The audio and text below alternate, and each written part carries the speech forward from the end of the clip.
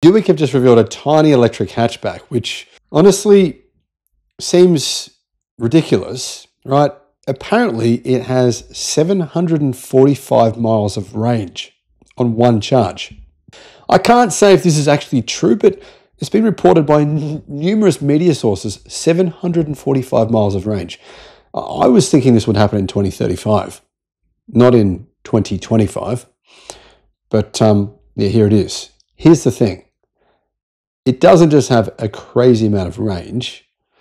It also has an 800-volt architecture that enables it to add 373 miles of range to the battery in 10 minutes.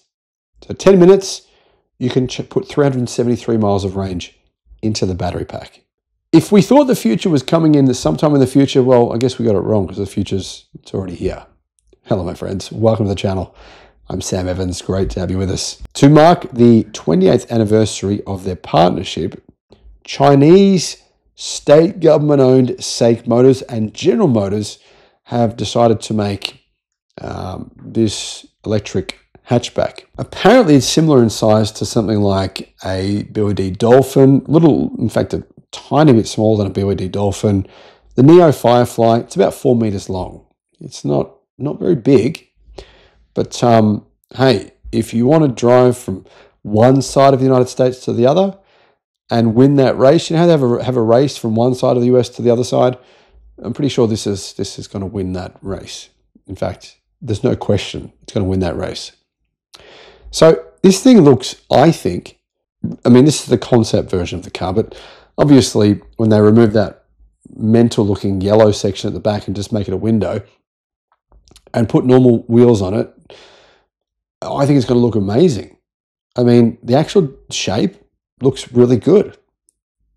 I really like it. I don't know why, but I think it looks cool. Anyhow, according to Chinese media, this SAIC General Motors EV, it comes with 644 horsepower. So this thing is the size of a little hot hatch, like a Volkswagen Polo, and it gets 644 horsepower and 480 kilowatt. Yeah, that means it has more power than the Hyundai Ioniq 5N, way more power than a Tesla Model Y Performance or Model 3 Performance. In fact, it's got 100 horsepower more than Renault's new all-wheel drive 5 Turbo 3E, which costs, I think, about $200,000 US.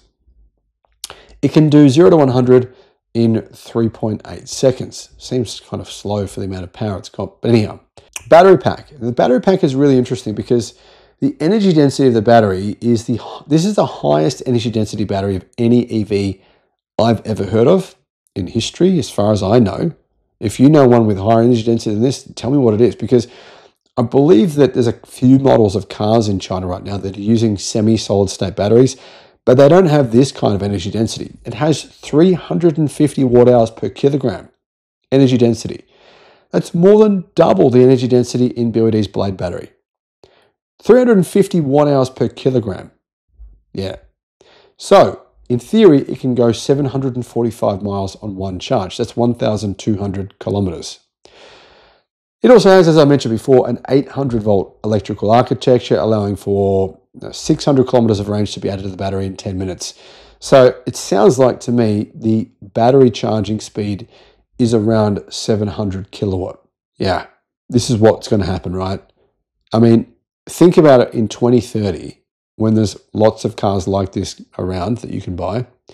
And in 2035, when this is just normal, right? Just be normal to get battery energy density of 350 watt hours, range of more than 500 miles. It'll be normal. Charging speed, 500 kilowatt plus. It'll be normal.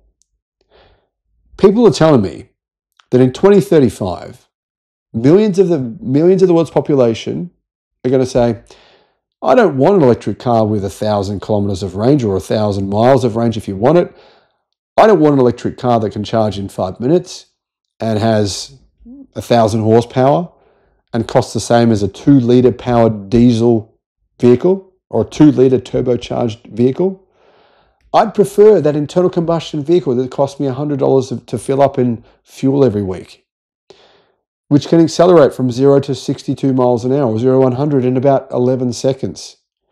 That's what I'd prefer. That noisy old engine. Now, guys, I just don't think that many people will actually really think that in 2035, which is why I believe, and I presented a presentation in Indonesia recently, that it's game over for internal combustion in 2035. It's finished. Doesn't matter what the US does or says, it's finished. No immediate plans for production have been revealed. I sure as hell hope it goes into production, but who knows when it's going to happen. Here's the thing. I don't know what batteries are in this thing. I've been trying to find out, and I can't find out. Guys, if you know, let me know in the comments below, because I want to see these batteries in other EVs. 350 watt hours per kilogram. Think about it like this, right? Tesla Model Y, yeah, the standard range model, the model that 70% of people buy, might be even 80%, that has an energy density in those batteries of about 170 watt hours per kilogram. This is more than double. So if you kept the same size battery in the Model Y, the world's best-selling EV right now this year, same size battery, you'd be looking at probably about 1,000 kilometers of range. Thanks for watching. Great to see you. Bye-bye.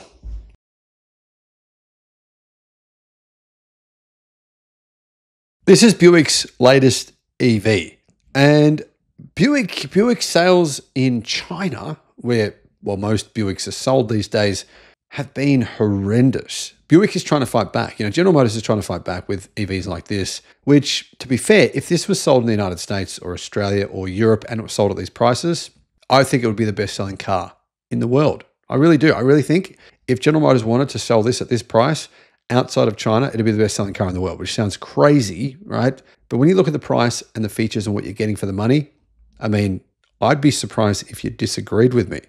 But let me know in the comments if you do. First of all, here are the details on this new EV that Buick hopes will save its future in China. Hello, my friends. Welcome to the channel. I'm Sam Evans. You're watching the Electric Viking. Great to have you with us. First of all, this has 373 miles of range. But before I get to that, guys, I want to say a big thank you to all of our YouTube members. You guys, you're really helping support the channel. I so much appreciate it, especially right now with the YouTube algorithm, which has been totally, don't know what's happened to it, but I don't know about you guys. My YouTube feed, my personal feed, I'm getting videos that have been there that I've already watched from 2 weeks ago, just popping up over and over and over. And I can't find stuff from all the people I've subscribed to. They've all disappeared. So I'm finding that people are having trouble finding the videos for this channel. So make sure you actually just click on the channel. You might even have to look for the Electric Viking in order to find our videos. So this new Buick, will it save Buick in China? I don't think it will, because Buick sales in China were about 650,000 only 4 or 5 years ago. They've now fallen to about 10% of that number this year. That's the numbers we're looking at. They're likely to sell probably around 60,000 cars, if that, maybe only 50,000 for the whole year